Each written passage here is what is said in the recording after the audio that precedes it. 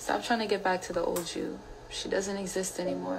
What you've been through, what you've experienced has changed you. You're different now. You're wiser, you're much smarter. You understand people differently now.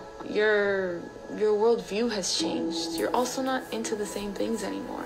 Different things excite you now, like expanding your creativity and connecting with God, and expressing yourself out loud is now freeing.